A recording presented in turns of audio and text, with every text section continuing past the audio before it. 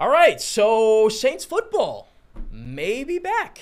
New Orleans up to 4-4. Got a big win last week against Indianapolis. And you look at the final score, you're like, oh, let's go. The offense finally did something. You know, it's like that gif or that picture with the guy and the stick. He's like, do something, right? I mean, that's what we were all kind of waiting for as Saints fans and people that cover the team.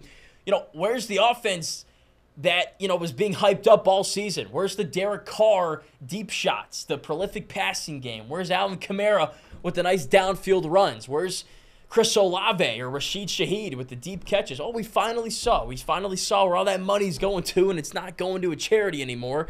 The question is, can we see more of that against the Bears this weekend going forward? Well, I think this offense really hinges on one thing, and we've talked about it a lot, I feel like, all fall. The offensive line. In this game against Indianapolis, the Saints offensive line allowed 1 sack. That's got to be like a season low, because it feels like every game Derek Carr is like he's in the ocean, and he's just fighting to keep his head above water, right? Like he's trying to stay alive in the pocket so he can let his receivers get open, let the plays develop, and actually move the football. I mean, to give you an example of how dire it is, I think against Houston a few weeks ago, we passed the ball 51 times. 51 passes. That's unheard of in an NFL game because the Saints have had to change the way they play offense. They've got to snap, boom, snap, but like get it out of his hands within 3 seconds. He doesn't have the time to sit in the pocket, let that deep post route come open, or let Michael Thomas get open on a comeback route, you know? But in this game, they did. Rashid Shaheed had a bunch of deep catches. Carr, again, only sacked once. A few other times, he kind of had to pull some magic out and make a throw with a guy in his face or someone even wrapped around him about to sack him. But it was better.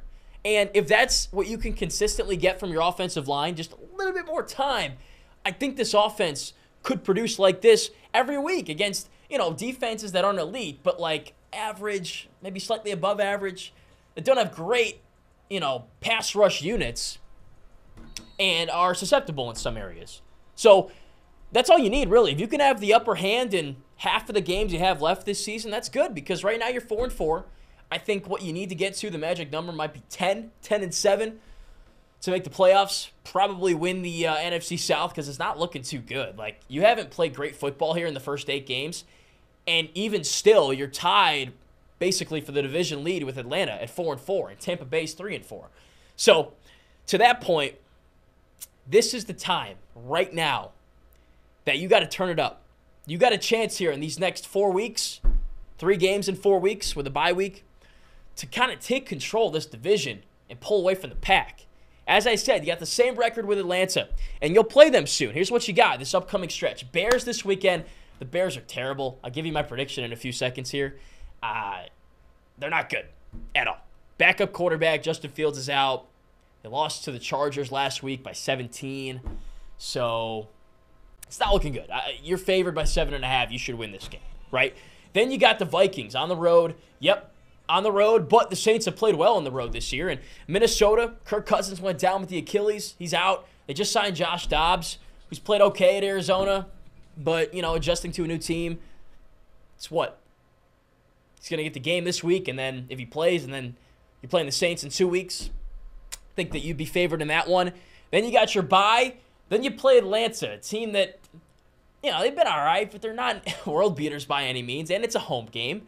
So you've got a chance here with 3 winnable games to go from 4-4 to 7-4 and maybe get a game or 2 lead on the rest of the division heading into the second half of the season. So now's the time to turn it up and get going. One last thing on Derek Carr. I mentioned he threw it like 51 times against the Texans. He threw it half as many times basically against the Colts, 27. That's how many times he should be throwing the ball. What that means is that the big downfield plays, they're hitting. Rashid Shaheed, he's connecting with him. Chris Olave, the same thing. Even Michael Thomas. It also means the run game's working because you're not having to, you know, pass it 70% of the time, run it 30%. So Alvin Kamara was efficient in this game. Taysom Hill had some big runs. Like, that guy's just a football weapon.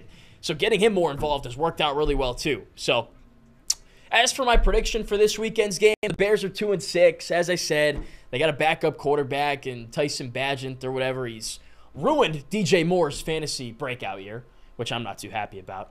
They struggle to score points. And if the offense plays as well as they did last week in this game, they'll be all right. I think they will. Give you a number and a stat here that's, I think, very important. The Bears are the worst pass rushing team in the NFL. They average 1 sack a game. So with an offensive line that hasn't been good, and last week showed that against a weaker defensive line, they can get protection. Well, we saw what happened. New Orleans put up 38 points. They moved the ball all afternoon. I think they do the same thing against the Bears. Carr's going to have time. He'll hit Shaheed, Olave, Thomas, whoever. Taysom Hill will have some big plays too. I think this offense is going to go off against the Bears. You get to 5-4, and you got to turn it up at the Vikings, bye against the Falcons. 4 weeks from now, I hope we're talking about a 7-4 Saints team. You let me know what your prediction is. Be sure to like and subscribe. Let's see what happens. See if this offense rolls.